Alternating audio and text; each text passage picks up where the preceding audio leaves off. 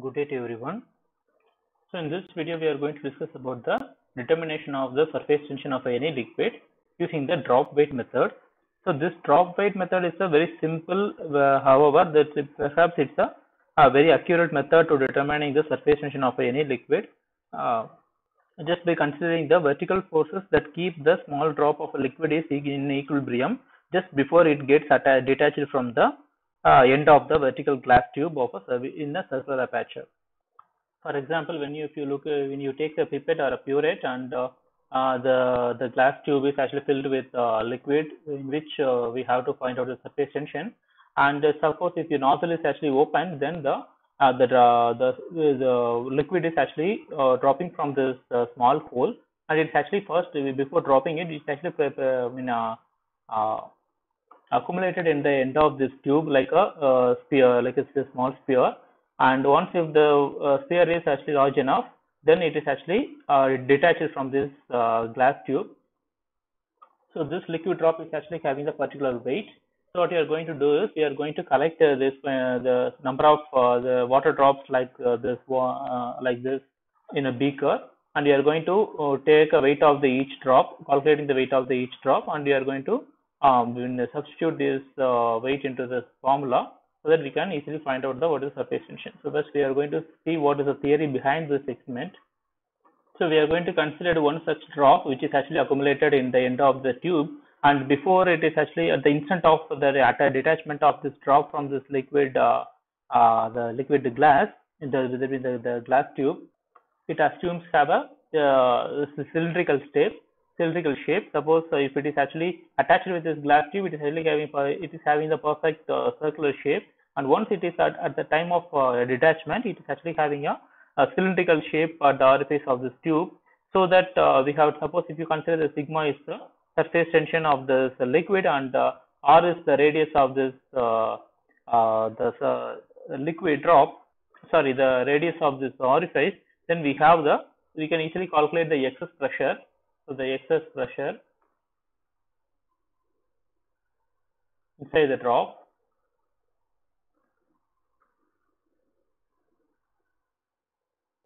over the atmospheric pressure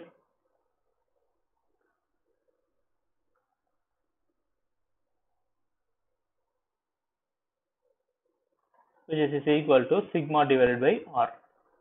Since we are considered this shape is cylindrical when it is detached from this glass tube, we have considered this excess pressure is taken as a sigma divided by r. Here this r is the radius of the orifice and sigma is the surface tension of the liquid. So once this liquid drop is actually detached from this liquid, this glass tube, it is actually experiencing a downward force, with the downward thrust on the drop due to the excess pressure. So that the downward force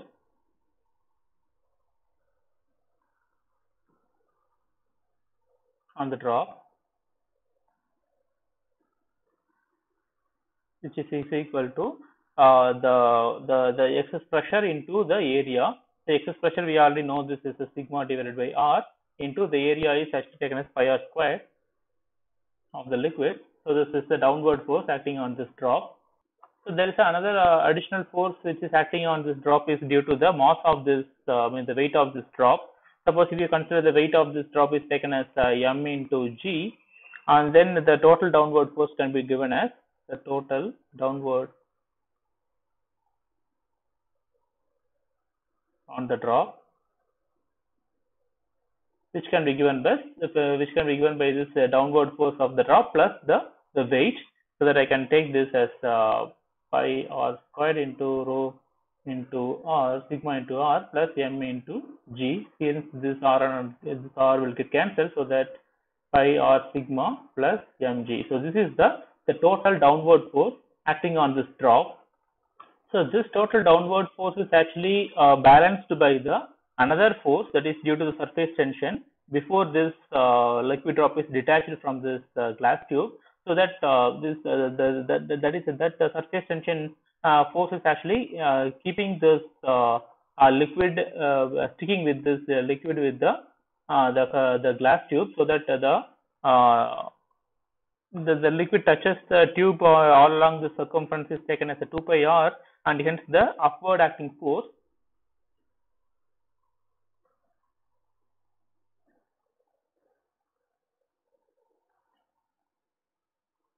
due to the surface tension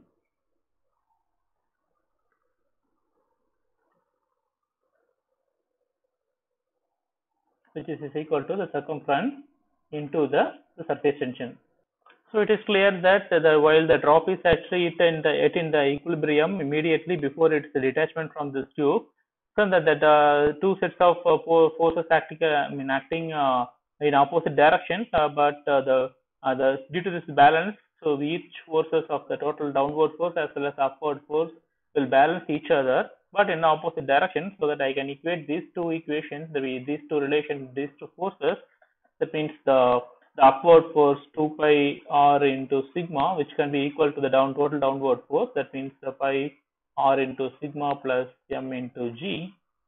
And suppose if I take this pi r sigma in this left hand side, I can get 2 pi r sigma minus pi r sigma, which is equal to m into g. So we can this 2 under this will get cancelled, so that pi r sigma, which is equal to mg, or the sigma, which is equal to m into g divided by pi into r. So this is the equation, the relation of this sigma, which is equal to mg divided by pi into r. So by knowing this mass m of this liquid drop, the falling liquid drop on the radius of the lower end of this tube, we can easily calculate the surface tension value sigma using this equation. So the actual experiment is carried out as follows. So suppose if you consider this, they take the burette and fitted this vertically in a shootable clamp, and the thin, clean, dry tube of glass is actually attached with this burette with the use of the rubber. So once the burette is filled with the experimental liquid and its flow through a glass tube regulated by a small pinch gauge here. So you can have a small valve here. So this valve is actually adjusted so that this liquid is actually allowed to flow from this small hole, so that a small drop of liquid is actually formed slowly near the lower end of this burette. That the rate of detachment from it is actually being measured. For example, the 1 drop per minute. Then the liquid actually dropped from this burette is actually received in a clean and dry and an accurately weighted beaker, and the average mass, which is having the average mass of m. So before the experiment is performed, this weight of the beaker is actually calculated. Let us take this weight of the beaker as m1, and once the liquid is actually formed in the lower end of this tube, and so the drop is actually collected in this beaker.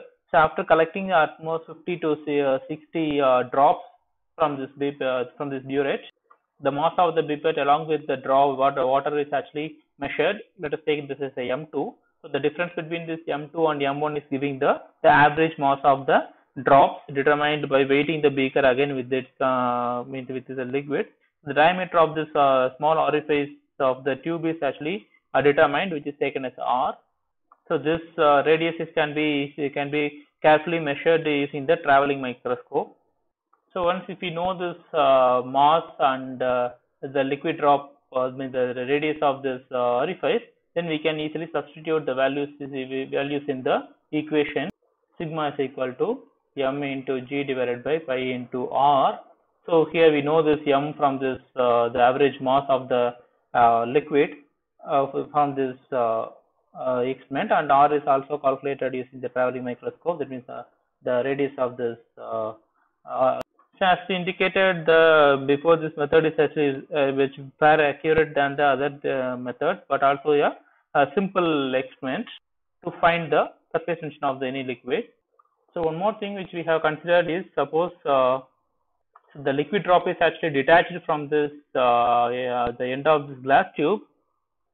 Under some ideal conditions, the radius of the snake of the drop as well as the amount of the fluid, amount of the liquid is actually gets detached from from this glass tube is actually more or less actually uncertain quantities, because So once if it is actually the liquid is actually accumulated near this end of the glass tube, it is actually having the perfect circular shape. However, if it is actually detached from this liquid tube, it is actually having almost having like a spherical kind of shape. That means it doesn't have the exact popular particular circular or any other shapes. So that the Lord Rayleigh is actually suggested the relation, means there is a correction is actually suggested.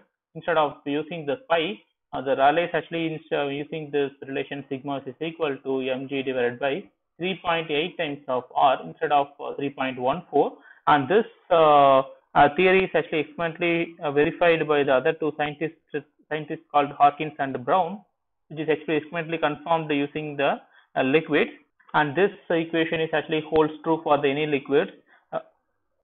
So this equation is actually used to find out the surface tension of any liquid using the liquid drop method. For example, suppose if you consider the liquid drop is having the diameter of 2 mm, that means the R is the diameter is taken as 2 mm, and the mass of the weight, I mean the mass of the water we collected is taken as suppose 2.8 grams of the 100 drops. Suppose if you consider the 100 drops, the weight of the 100 drops is taken as 2.8 grams. And if you want to find out the surface tension of this liquid, then we can easily substitute these values into the equation, the formula, so that before that we are going to find out the mass of the each drop, so that so the mass of the 100 drops is taken as 2.8 grams. So the mass of the each drop is taken as a 2.8 into 10 power minus 3 grams divided by 100, so that you will get 2.8 into 10 power minus 5 kilograms. So this is the mass of the each and every drop, and the radius is given as 1 millimeter. Sorry, this is actually 2 millimeter, so it's actually 1 millimeter, that is the radius is given as 1 millimeter, so that we can directly substitute all these values in this equation. Sigma is equal to 2.8 into 10 power minus 5 kilograms into 9.8, the acceleration due to means the gravity, 3.8 into 1 into 10 power minus 3, which is actually equal to the 0.07221 Newton per meter. So this is the surface tension of the water, the liquid.